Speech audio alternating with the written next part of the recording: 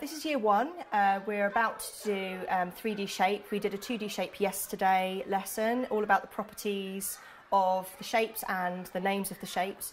The children have got the 2D shape relatively well, so we're now moving on to 3D shape. We're going to be doing something called a barrier game, where they have to use that vocabulary to describe to their partner the shapes that they have. The children are going to be grouped in mixed ability pairs. The less able group are off with a TA. They're going to be doing a 2D revision and a 3D shape. They'll be doing a slightly different activity. They'll be doing 2D pictures and 3D models using the vocabulary and the properties of the shapes that they have. Then the rest of the children will be mixed ability grouped across the class. They're going to be working in pairs to basically fine-tune the language. There was lots of misconceptions yesterday with edges and sides, particularly vertices is the one we'll be looking at today because that's new vocabulary for them. And there's an odd shape that I put in there for hopefully someone to find that we can talk about at the end. It's my turn now, so I'm going to turn around. Mr. Pond's going to see if I've got my thinking head on now. Okay, now remember, she's going to pick her shape. I need to ask her some questions, don't I? Okay, I'm not peeking. Just so that everyone can see.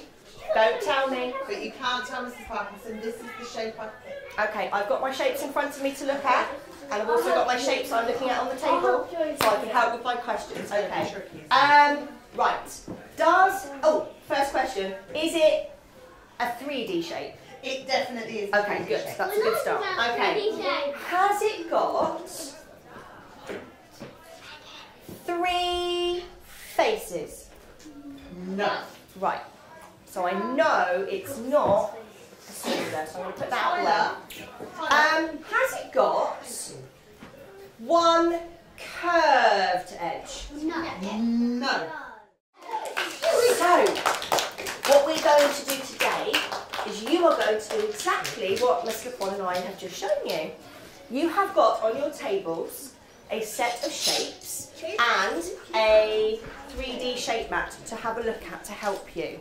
Okay, what you're going to do is with your partner, you're going to sit back to back and one of you is going to choose a shape. The other one though has got the tricky job because you have to think of the questions you're going to ask.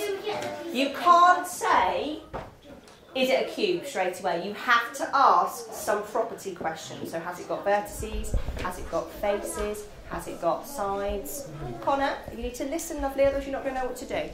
So, you've got to think of really good questions using those describing words. That was our ladybird. I can describe my 3D shape. So you need to know the name, but also you need to know what it's got. When you think you've got it, you can have a guess, and then you can turn around and see if you were right, and then you're going to swap over. Okay, so that's what we're doing today. Remember our spider. If you can't remember, it's got edges, faces, vertices. And we've also got our working wall that you helped me with yesterday. So if you're not sure of any of those things, you could have a look on there as well. And you can have a look and see how many sides, how many faces. Because that's what we found out yesterday for the shapes on the side.